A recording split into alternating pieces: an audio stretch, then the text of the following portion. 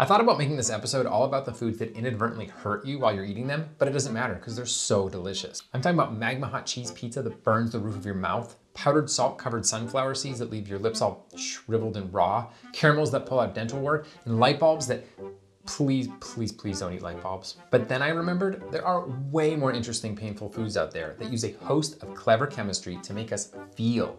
So today, let's catch some feels.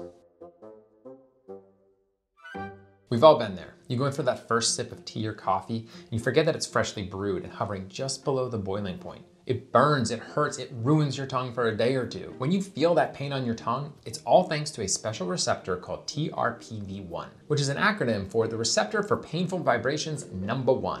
One of the wildest things about the plant kingdom, in my humble opinion, is that a bunch of different plants have figured out how to trigger TRPV1 in the same way as that hot cup of coffee. This magic show is called chemesthesis, the chemical stimulation of tactile nerves. As you know from watching every minute of this program over the years, we've talked about some of these special edible plants. When most of us think of spicy foods, we think about chilies. No, not that chilies. Is that what most of you think about? The pain that we feel from chilies comes primarily from the chemical substance capsaicin, which is one of the hottest members of the capsaicinoid family. Capsaicin fits snugly into TRPV1 and provides lots of pain. The two keys to working with chilies in the kitchen is to understand where in the fruit the capsaicin lives and how much capsaicin is in that particular type of chili. So where does it live?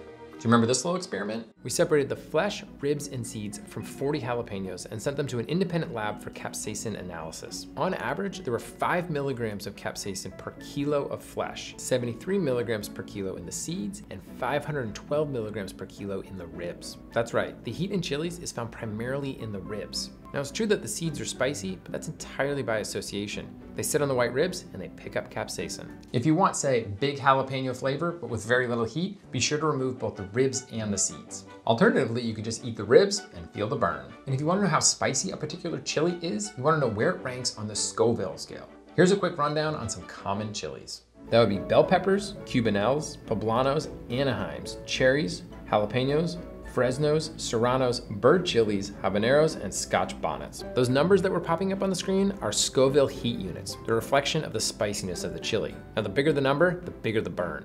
And if you want to start on a batch of Fresno chili carrot hot sauce, which trust me you do, check out the link below this video. And hey, while you're there, hit the like button, hit subscribe, get wild. Ginger is also a proud member of the Chemesthetics Club, offering up a wonderful array of painful experiences depending on whether the ginger is raw, cooked, or dried. So let's check them out. The compound in fresh ginger that triggers the TRPV1 receptor is called gingerol. It fits into the receptor, but not nearly as well as capsaicin. And for that reason, we experience it as much less spicy. But that's not the whole story. When we dry ginger to make the dry spice we use in spice cake and cookies, gingerol loses a molecule of water and turns into another compound called shogaol. Shogaol is a closer match to capsaicin than gingerol. It fits into the receptor better, and so we experience it as spicier. We can also go in the other direction. If we cook ginger, like we do in a stir fry, we break down some of the gingerol into another compound called zingerone. You gotta love these names. It fits poorly into the receptor, and so we experience it as less spicy than either fresh or dried ginger.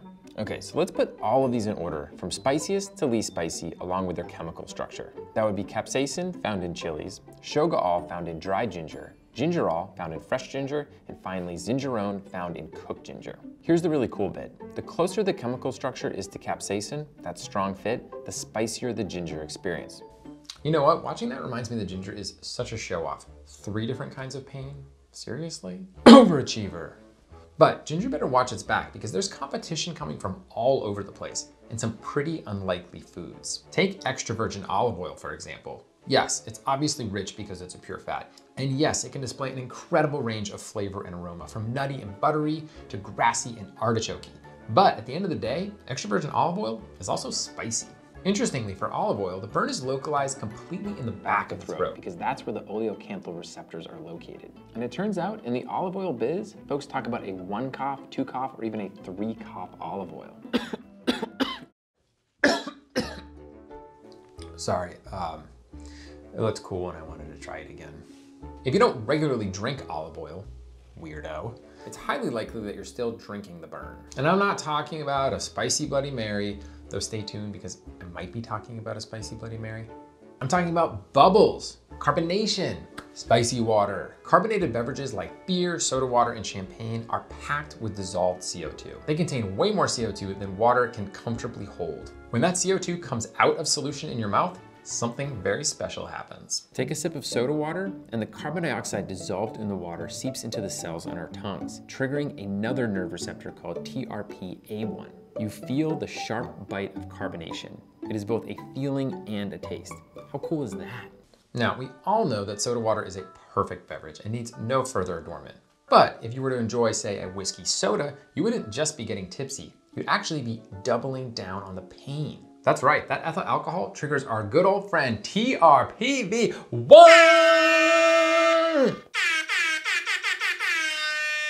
So at this point, you're probably thinking, is there anything that doesn't cause pain? And the answer is no, it's lightning round. Black pepper has a compound called piperine. It's related to gingerol and capsaicin. That's pain. Raw garlic has allicin. You remember it from that episode, right? That's pain. Mustard seed and wasabi, isothiocyanate does the job. Cinnamon, cinnamaldehyde makes your fireball spicy. Light bulbs, seriously, do not eat light bulbs. The fascinating bit about all of this, of course, is that this is pain that we enjoy. These foods trigger our adrenaline response, often make us sweat, and when paired with really pleasurable ingredients like sugars and fats, add loads of complexity. One of the most delicious and ingenious examples of counterbalancing chili's fiery heat can be found in Sichuan's mala, or numbing hot flavor, which uses Sichuan peppercorns. They too trigger TRPV1 thanks to a compound called hydroxyalpha-sansual, which offers a tingling numbing sensation as well as being spicy. One of my favorite spicy ingredients that we haven't even talked about yet is horseradish. Horseradish, which is a word I sometimes have a hard time saying. And that is what I want to cook with today. So let's go to the kitchen. I'm gonna make prepared horseradish that beats the pants off of anything that you can buy at the store, and it keeps in the fridge for weeks. We process peeled, chopped horseradish with warm water and a little bit of distilled vinegar in a blender until it's as fine as we can get it, which will take about a minute. Then we let the mixture sit in the blender for 10 minutes. Finally, we add some salt and an additional 4 teaspoons of vinegar and blend until combined. What? Why this crazy process? Science, baby. When you break the cell walls of horseradish, they release an enzyme called myrosinase. Now that reacts with another compound to create the pungent chemical isothiocyanate. More isothiocyanate will form if the mixture is slightly acidic, hence the small addition of vinegar at the beginning of the process. Like most chemical reactions, this process is hastened by heat, hence the warm water. The 10-minute rest, that allows the pungency to build. And the final addition of vinegar stabilizes the punch so it is retained over time. Yes.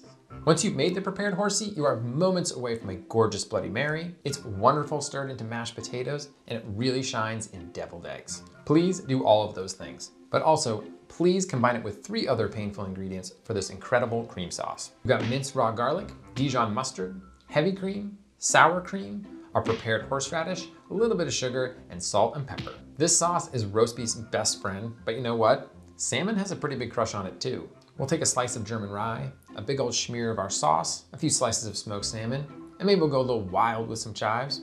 Oh yeah.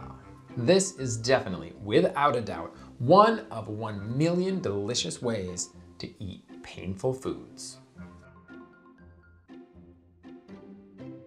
Well, that was fun, wasn't it? I want to make a huge shout out to Cooks Illustrated Senior Science Research Editor Paul Adams for his help on this one. There's a link to his story about all things chemesthetic below. You have to check it out. If you want to learn more about mala and the gorgeous food of Sichuan, I highly recommend Fuchsia Dunlop's update to her book Land of Plenty. It is called The Food of Sichuan, and it is an indispensable book. It's really beautiful. You're going to learn so much. Check this out. Of course, I have links to all of the recipes from the show below, so you can click, click, click, and cook, cook, cook. Thank you all for hanging out and catching some feels with me today. I will see you next time.